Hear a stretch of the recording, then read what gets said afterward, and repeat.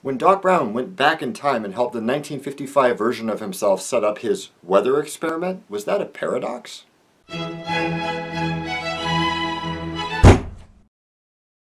Alright, if we're doing a show about time travel, I've got to be ready for any sort of Connecticut Yankee and King Arthur's court nonsense.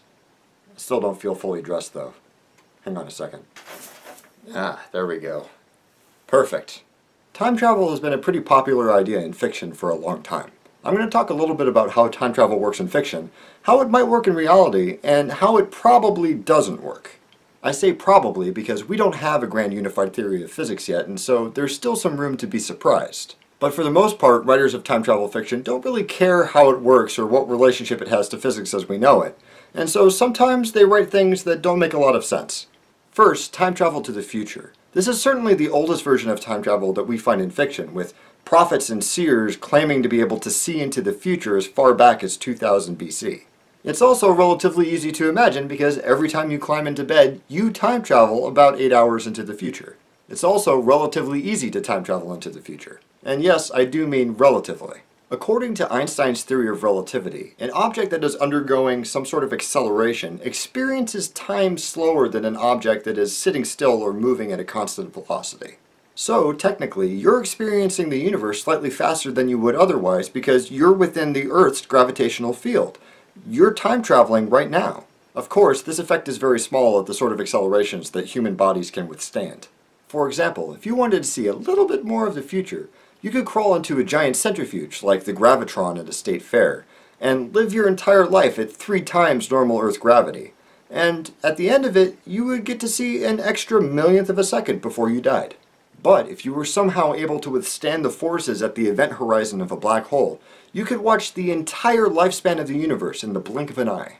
This quirk of relativity is the source of the so-called twins paradox, where one twin gets on a rapidly accelerating spaceship and the other twin stays on Earth, and when they meet up again, the Earth twin is actually older. It's not actually a paradox, we just call it a paradox because it seems weird to us. We don't usually travel at relativistic speeds. Now, time travel to the past is a little bit more complicated, and this is where writers of fiction tend to go a little bit crazy. So let's say that you have access to a time machine, and you think to yourself, hey, I want to see Josh while he's recording this. So you time travel to where I am now.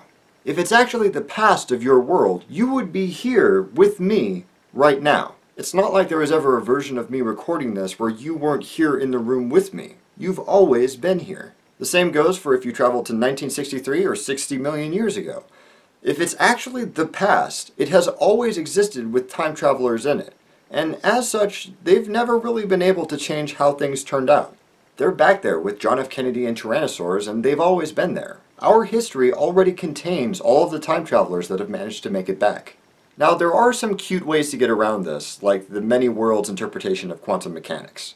Basically, when very small things interact, if you add up all the possible ways they might have interacted, that summation is how they actually end up. The many worlds interpretation of quantum mechanics suggests that this isn't just an interesting coincidence, that there are actually an insane number of parallel universes out there where every possible interaction between particles is played out.